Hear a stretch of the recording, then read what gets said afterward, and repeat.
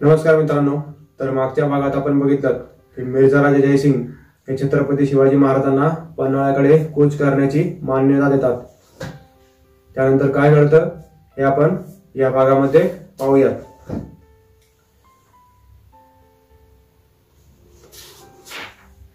पन्हाळ्याकडे जाताना शिवाजी राजांनी आपल्या फौजेच्या 2 तुकड्या केल्या. एका तुकडीचे नेतृत्व आपल्याकडे घेतले आणि दुसरी तुकडी नेताजींच्या स्वाधीन केली. राजांनी नेताजींना सांगितले, नेताजी, आदिलशाही मुलूक मारीत तुम्ही आम्हाला पन्हाळ्याकडे येऊन मिळा. आजपासून 5व्या दिवशी पन्हाळ्याच्या पायथ्याशी तुम्ही हजर व्हा. तुम्ही येताच पन्हाळ्यावर हल्ला करू. ठरल्याप्रमाणे राजे विजापूरकरांचा मुलूक बेचिराग करीत 5व्या दिवशी रात्री पन्हाळ्याला पोहोचले. पुढे पाठवलेले हेर राजांना भेटले, पण नेताजींचा कुठे पत्ता नव्हता. राजांच्या जवळ अवघी 2000ची फौज होती. कडाक्याची थंडी पडली होती. अंधुक चांदणे खोऱ्यात पसरले होते. सकाळ झाली आणि शत्रूला सुगावा लागला तर राजांनी हल्ला करायचे ठरवले. तानाजी येसाजींनी त्या बोलाला साथ दिली आणि राजांनी चढाई सुरू केली. बिनबोबाट राजांचे सैन्य गडावर चढत होते. अचानक गडावरचे पहारेकरी सावध झाले. गडावर एकच हाकाटी उडाली. सारे पहारे सावध झाले. गडावरचे सैन्य राजांच्या सैन्यावर तुटून पडले. कापाकापी सुरू झाली. अकस्मात झालेल्या हल्ल्याने विथरलेल्या मराठ्यांनी माघार घेतली. जेवढे वाचले तेवढे सैन्य गोळा करून राजे विशाळगडाच्या आश्रयाला धावले. या चकमकीत राजांचा 1000 माणूस कामी आला होता. राजांना हा मोठा धक्का बसला. पराजयाने संतप्त झालेले राजे विशाळगडावर विचार करीत होते. पुढे काय करावे हे त्यांना सुचत नव्हते. दुसऱ्या दिवशीची दुपार टळली आणि येसाजीने नेताजी येत असल्याची वर्दी आणली. त्या बातमीने राजांच्या नेत्री अंगार फुलले. राजे नेताजींची वाट पाहत होते. नेताजी राजांचे सेनापती, खास विश्वासातले, घरचे, पण विश्वासाचे म्हणणे कठीण. अफजल खानाच्या वधाच्या वेळी त्यांनी अशीच कसूर केली होती. माणसे सावरून घ्यायला देखील मर्यादा असते. कारण 1000 माणसे गमावली. नेताजी वेळेवर आले असते तर? नेताजी समोर आले. राजांनी विचारले, नेताजी, ही दिरंगाई का झाली?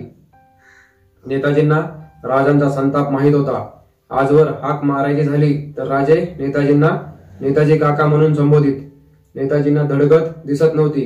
ते म्हणाले, राजे, फक्त 8 प्रहरांचा उशीर झाला. 8 प्रहार? नेताजी, निदान तुम्हाला तरी कळायला हवं होतं.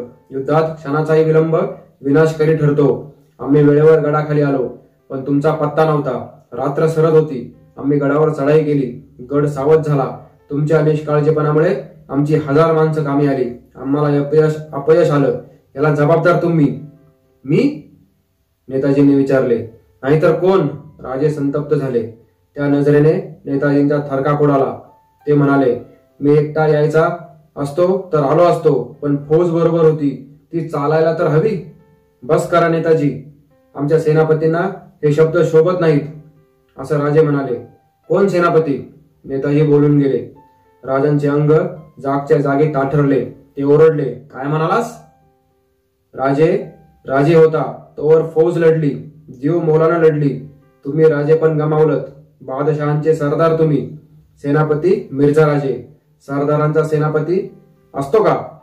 असं नेताजी म्हणतात. राजे थरथरत म्हणाले, नेताजी, शब्द मागे घ्या. नेताजींना आवरण्यासाठी तानाजी धावला, पण नेताजींनी तानाजीला सरकावला. नेताजी म्हणाले, तुमच्यासारखे शब्द बदलायची सवय नाही मला. मराठ्याचा शब्द आहे.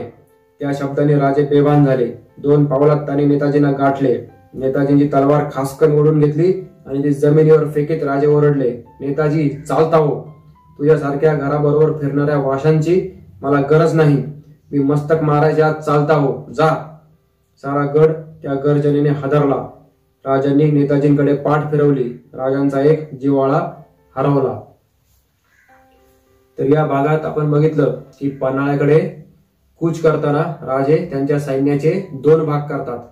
एका भागाचं नेतृत्व हे ते स्वतः करतात आणि दुसरा भाग हा नेताजी पालकर यांना देतात आणि त्यांना सांगतात की विजापूरकरांचा मुलूक जाळीत आणि लुटीत तुम्ही 5व्या दिवशी संध्याकाळी पन्हाळ्याच्या तिथे येऊन मला भेटा. त्यानुसार छत्रपती शिवाजी महाराज हे विजापूरकरांचा मुलूक बेचिराग करत 5व्या दिवशी पन्हाळ्याच्या पायथ्याशी येतात तेव्हा महाराजांकडे 2000चं सैन्य असतं, पण तिथे त्यावेळेस नेताजी हे येत नाहीत.